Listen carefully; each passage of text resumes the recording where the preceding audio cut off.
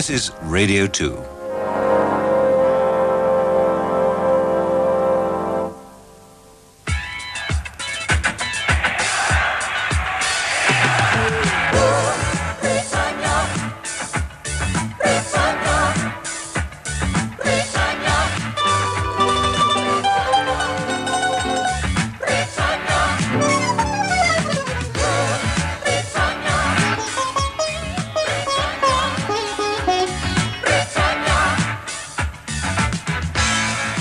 Once again, we invite you to Stop the World as Francis Matthews, Ronald Fletcher, Sally Grace and David Timson take an offbeat look at world events with the musical assistance of Richard Digance. And now here's the man to bring this sentence to a full stop, Francis Matthews.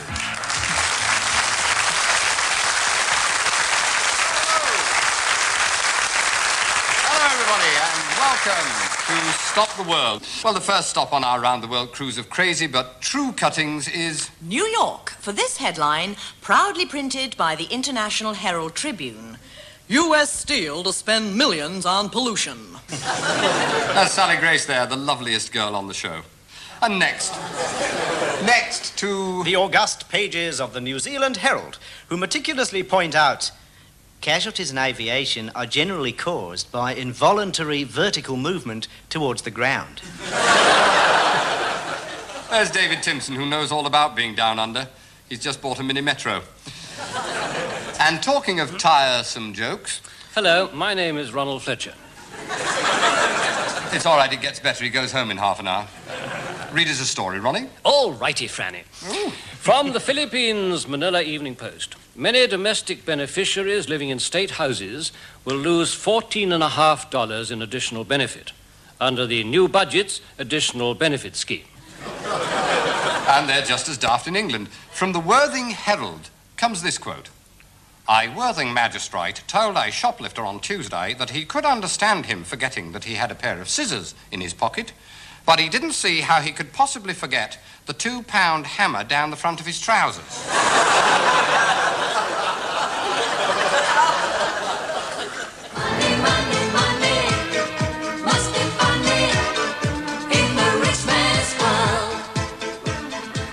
And to the strains of Ronald Fletcher's signature tune, we take another trip down to the Stop the World bargain basement to report on some of the odder ways people have of parting with their cash.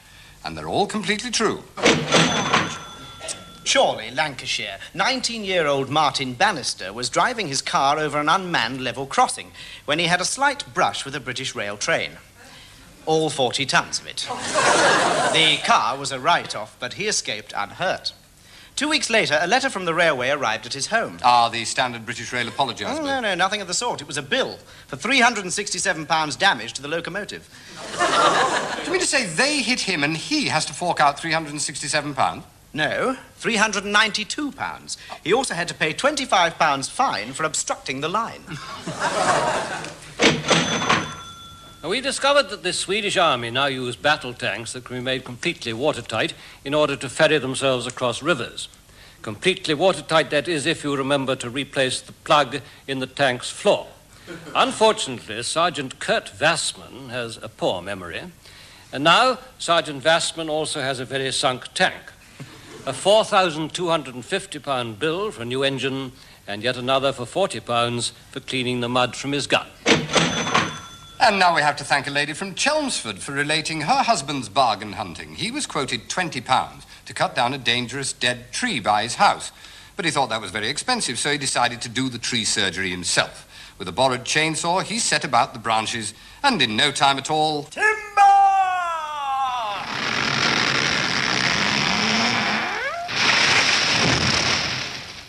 He had a £60 bill for his new garage roof. A man called Hewell Bryant. Oh, sorry, Ronnie, you've got that wrong. Oh, it's pronounced Howell. Howell? Yes, Howell. Oh. Well, that's according to actor Hewell Bennett. Ah, thank you very much. Howell Bryant and his fiancée stopped at a Wiltshire pub for what they hoped would be a cheap snack. Strangers here, aren't you? Said the landlord, who was no fool when it comes to recognizing people he'd never met before. Well, they talked of their drive back from the seaside. Drive, you say? Ah, Julio. I didn't see you park in the car park. Well, no, they hadn't. Since it was full up, they parked against a row of terraced houses opposite. Oh, I should not have done that. Why not? Wondered Howell. There weren't any yellow lines. Sunday afternoon, it was locked up properly. The car still looked safe enough. I mean, what would he say to them? That there was a mad pensioner wielding an axe at... Oh, oi! Oi! That's my car! What Mr. Bryant didn't realise, of course, was that the locals all knew about 70-year-old Mr. Todovich and his threat to take an axe to any car that blocked his front door. It had been the culmination of a 7-year feud with his car-driving neighbours. That be why the car park be full. And even though Warminster magistrates found Mr. Todovich guilty of criminal damage, no compensation was awarded, leaving Bryant to either forfeit his no-claims bonus or pay £750 for his repairs. You know, Francis, I believe that marriage should be preserved. Oh, I couldn't agree more. It's much better when you're pickled. Yeah. Don't be facetious. I mean preserved as in looked after, nurtured, cherished, you know what I mean. After all, where would we all be if we weren't married? Down a pub having a good time. Exactly. No, actually, Ronald, we have got a story of a marriage that's just up your street. You see, it's a conversation between a man and his wife overheard at the 19th hole of a Surrey golf club. If I died, would you marry again? Oh, good heavens, I mean, what a question. Well, would you? I don't know. I suppose I might, yeah. Would you bring her to live in our house? What? Would you bring her to live here, in our house? Oh, for heaven's sake, I don't know. I mean, I might. I just don't know. And would you let her use my Mini? Heavens above, how do I know? I mean, I suppose so. I suppose I might. I mean, what a subject to raise, anyway. And would you let her use my golf clubs? Oh, don't be silly. Of course not. She's left-handed.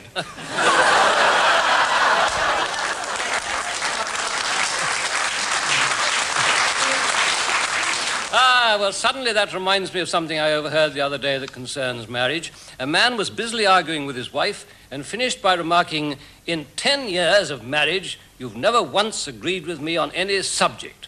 To which she, not to be outdone, replied, "It's 11. And from marriage to where else but...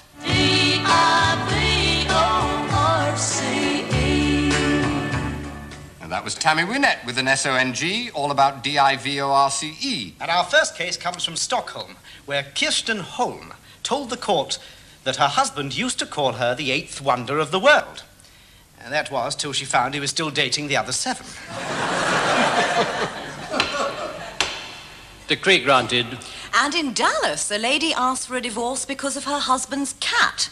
He used to swing it by the tail and hit her with it. Decree granted. And in Wisconsin, a man went even further. He took his sheepdog to bed and banished his wife to the kennel. And now, from how relationships end to how one began. Richard Digance has a song about it. When we from the East End travel up the West End to see a fancy play or musical, we only go on birthdays or if we win the pools, or failing that we never go at all. For mixing with the Duke of Kent and then the Prince of Wales ain't everybody's way of having fun. And then the Duke of Marlborough and Lord Raglan in the Strand, they were open so we dropped in everyone. When we got to the show, we were half an hour late. The man on the door said Julie Andrews couldn't wait. Drinking with such noblemen was so hard to refuse. And if them or Julie Andrews, well, I know which I would choose. Me and me mates were bored the other afternoon. We couldn't think of anything to do. We went to watch the Orient, that's how bored we was, and we spent an hour looking for the queue. We went to see the manager to see if it was on, but all he said was, "Get changed, lads, you'll do." I said, "Hang on a minute, Gov, I've got a dodgy back." He said, "Only one, mate, we've got 2. We got to the game, we were half an hour late. They knew that we were coming, so they made the others wait. Playing with the Orient, I knew that we would lose. And if them or Julie Andrews, I don't know which I would choose. And then there was Yvonne, who thought the law was not that strong, and it wasn't judging by the time she broke it. She would beat up gangs of thugs, and she'd take all sorts of drugs. In fact, if it rolled up, Yvonne would smoke it. Up before the beak, for trying to mug a Greek. 2 years, said the judge, and banged a gavel. Now she's trying to find her way out of Holloway. She's even tried a note to Jimmy Savile. Well, I never call her darling, sweetie pie or love. She'd belt me if I called her anything but gov. It's embarrassing the way she always swears at fancy do's. But if her or Julie Andrews, well, I know which I would choose, and Julie would lose. Yeah, I know what I would choose.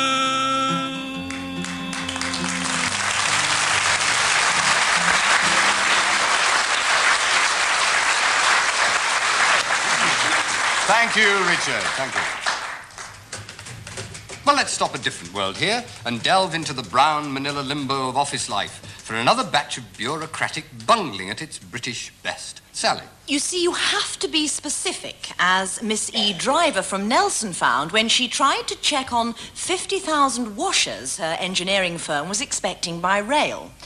After much correspondence, she phoned the local lost property office and was told... Washers? No, love. The only unclaimed goods we got here is a sack of, let me see a minute. Yeah, thousands of metal discs with holes in the middle. Bureaucracy is all explained for us in the Marlborough Express, New Zealand. One paragraph reads, he was not really a permanent staff member, as permanent does not have the same conditions within hospital boards as it does within public service. He was a permanent staff member in a temporary position. Meanwhile, in Britain, our infamous gas board left machinery outside Sheffield's blind institution, and a welfare director complained. The servants of the gas board replied... Well, knowing it was a blind institution, we put twice as many lights round it so it could be more easily seen.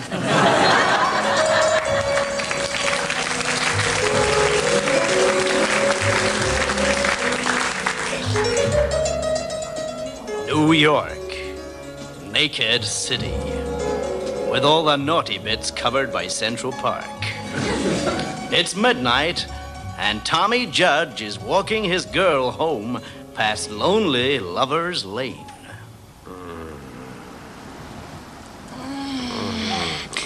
Say, Tommy, can you hear music? No.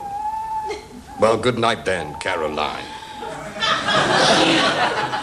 Yeah, you know, I'm sure I can hear music. Listen. Nope. Nothing. But I know how you feel. Good night. Night, Tommy.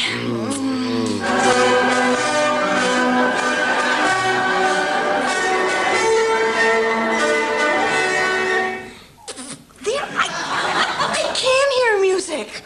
And so could Tommy. Every time he kissed her, they were entertained with selections from the classics. Tommy heard a lot of music that spring. But I thought you hated Beethoven.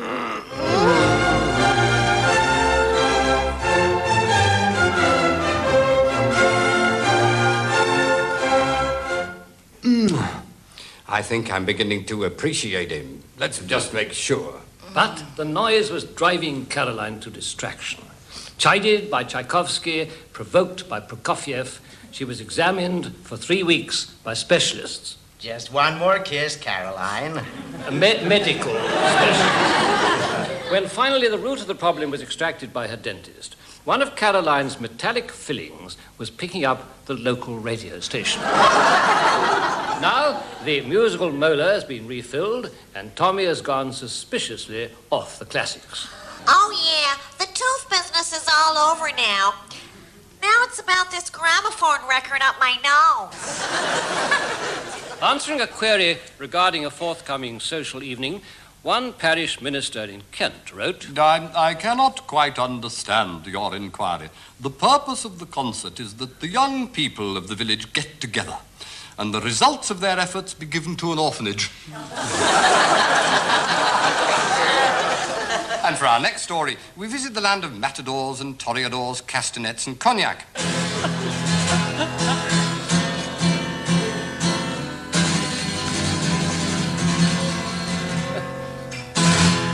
Yes, East Kilbride. And the sad tale of Andrew Carhill. Hello? Hello, Andrew.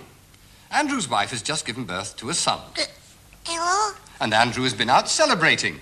In fact, he's been out celebrating rather a lot. Leave off. I'm just as jubber as a suds, Jimmy. And he's decided to rob a nearby branch of the Royal Bank of Scotland in broad daylight. Now, the raid didn't start too well because Andrew and his accomplice... Hello. friend of the family. They couldn't get through the glass front door of the bank, and the staff watched fascinated as they both tried to open a window instead. Let us in, will you? So then they took so long to climb a security screen to get at the money that a teller was easily able to phone for help. And even then they might have got away if they hadn't stayed in the bank counting the money until the police...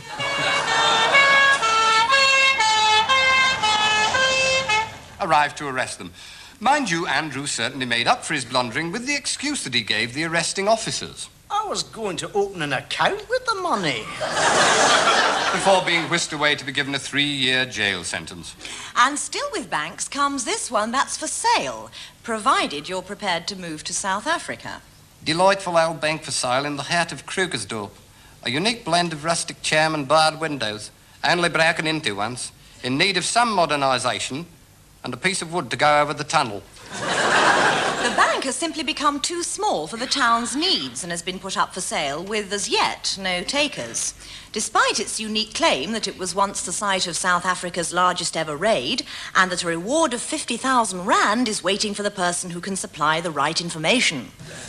Mind you, Matthews, I know one man who I'm sure won't want to go near a bank for quite a while. He was a customer at the City Bank on 200 Park Avenue, New York. Well, I'm all agog.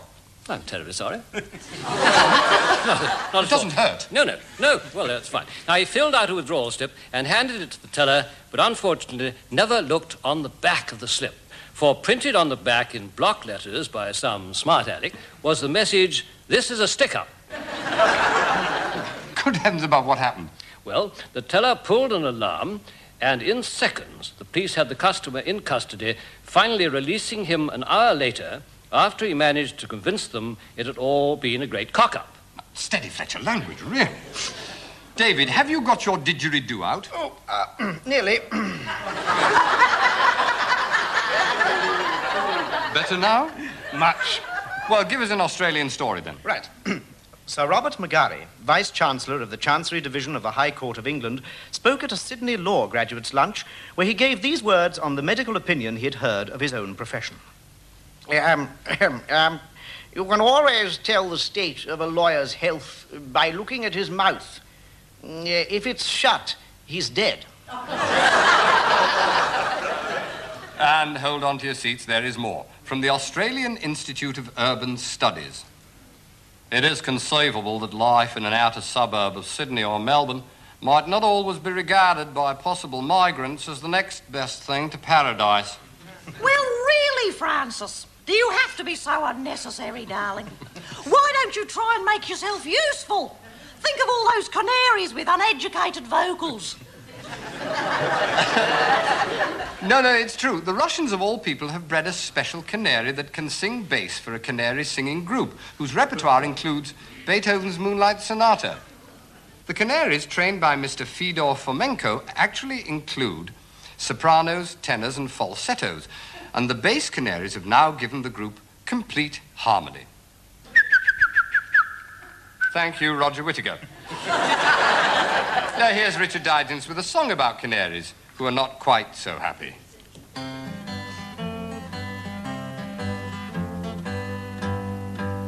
Sorry.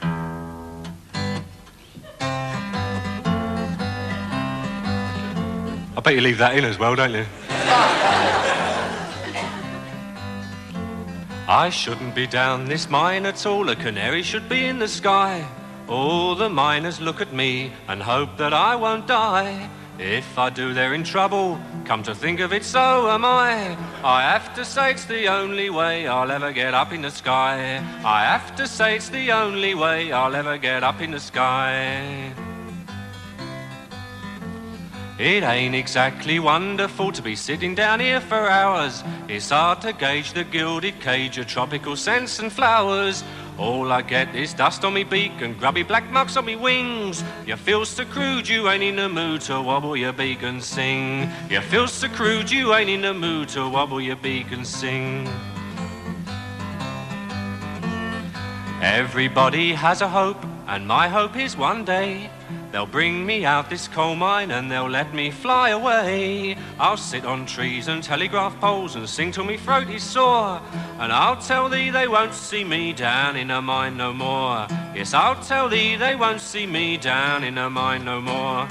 I'm a yellow canary and I should be up in the sky. Why am I 2 miles down when I should be 2 miles high? I never wobble me wings about, all I get is cramp.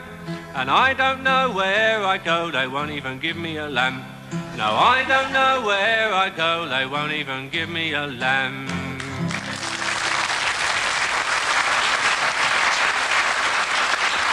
Well, and that was Richard Digance, who has at various times been 1/4 of the Richard Digance Quartet, 1/5 of the Nolan Sisters, and 1/6 of Dennis Roussos. And this is Ronald Fletcher, who has been 9/10 of the Ronald Fletcher Band. Thank you. It appears that a balloon vendor at Chicago Fest, the city's massive 10-day festival along the shores of Lake Michigan, was recently charged with murder because he shot a man he claimed had popped one of his balloons with a cigarette. Now, that's funny. I just heard Diana Dawes was facing 2 similar charges.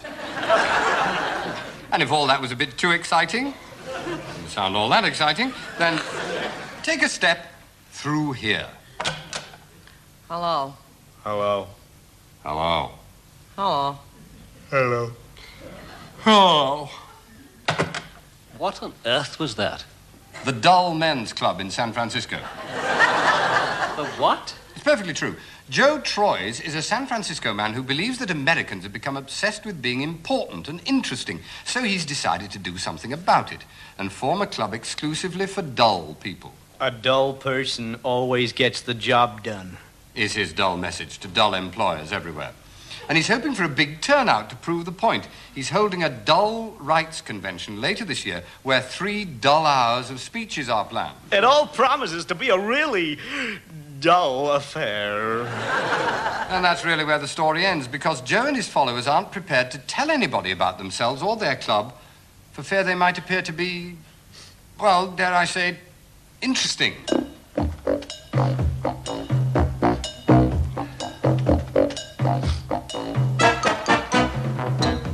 And once again, it's time for the Stop the World Facto File, and we start with Sally.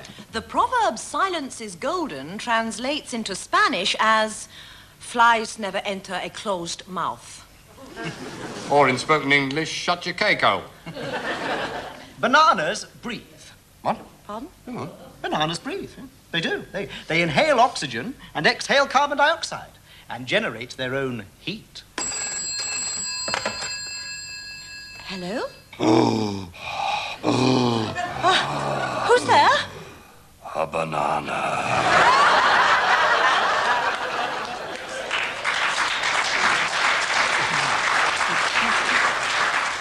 And did you know, Matthews, that if all the paved runways in Miami were laid end to end, they would reach 4,000 miles to Alaska?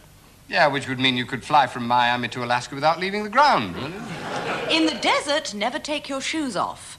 In the intense heat, your feet swell up so much that it's almost impossible to put them back on. So now you know why you can never seem to find a shoe shop when you're out shopping in the desert. And if all these strange facts didn't leave you all amazed, then I'm not at all surprised.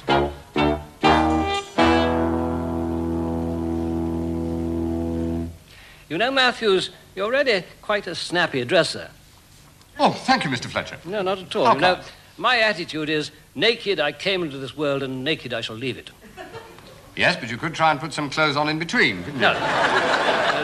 Don't be a fool, Matthews. I'm not nude. No, I just happen to be wearing a very tight-fitting pink catsuit. And it gets worse. The Northern Advocate, a New Zealand paper, has this story. Mr. Morwood had said he would not serve him in the bar while he had his Hells Angels gang gear on. After a short argument, the man took his trousers off and was served his order. Mind you, it's no better back in England if this sign in a Cornwall cafe window is anything to go on. Strawberries and cream, 65 pence. Nude strawberries, 50 pence. David, I believe you've got a circular. Circular what? No, I mean a circular to finish with. Oh, yes, you mean the circular from the Time Life magazine. If I am not delighted with Blitzkrieg, I may return it within 10 days. You will then cancel my subscription to World War II, and I will owe you nothing. Well, if only we'd all known at the time. And from the press... Cases of poisoning have been reported as a result of the consumption of yew. The leaves and seeds are poisonous, and one of the symptoms is sudden death. And another is a certain lack of get up and go. Ronald. Yes, my final story comes from the Lambeth Local. It's a newspaper, not a pub. This year's contest for the title of Brian of Lambeth will be held at Lambeth Town Hall. And finally, our last story comes from a lady whose daughter brought home a violent red and yellow painting from school. She was obviously very pleased with it, so her mother asked her, what was it? A dog or a pussycat? Don't be silly, the little girl replied. It's paint. Thank you and good night.